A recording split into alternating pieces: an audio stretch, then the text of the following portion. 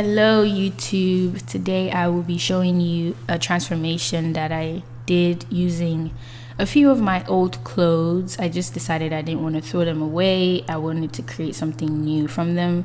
So I had this black and white dress. It's a hooded dress and it was falling apart. Didn't really have anywhere to wear it to, and I decided I was gonna make something new out of it. I also had this blue dress that I didn't really wear much, but I really liked the blue, the royal blue on that.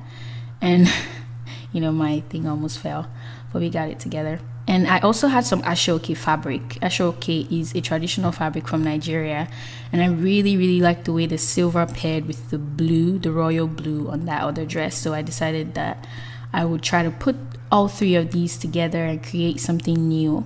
And I went ahead and did a little sketch. As you can see, the Aso-Oke is the sleeve.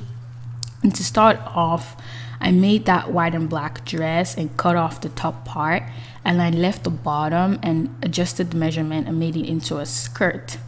And then I used the blue. I cut out a peplum out of the blue to make the bottom of the skirt, and that's what I'm doing right now, is just cutting what I traced out of that blue material. And I also traced some of the blue material for a top, and I used that for top and skirt.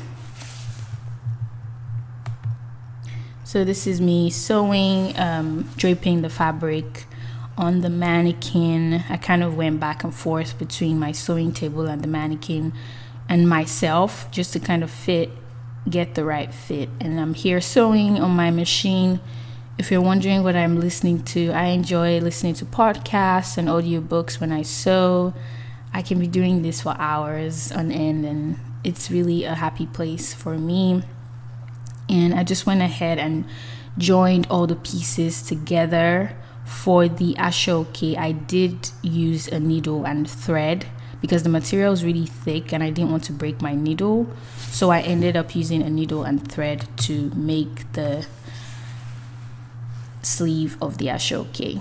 So now everything is coming together really nice. It's on the mannequin, and as you can see, I am just draping, adjusting, and kind of putting the whole thing together. I considered putting a second sleeve, but I decided against it eventually, just because I really wanted this Aso-Oke to stand out on its own as the only sleeve on this garment. And initially I started out with it just falling down, but I ended up doing something completely different. And this is the final result that I ended up coming up with, you guys. I ended up making the sleeves really puffy, really exaggerated, because I really wanted that Aso-Oke to stand out. And I think it looked amazing with the afro that I had, just kind of saying, hey, you know, this is authentically Nigerian. And I really love what this turned out to be. These were old pieces that I had in my wardrobe, and now it's something completely new, and I really enjoyed this transformation. I hope that you liked it too. Please leave comments down below and like this video. Thank you. See you later. Bye.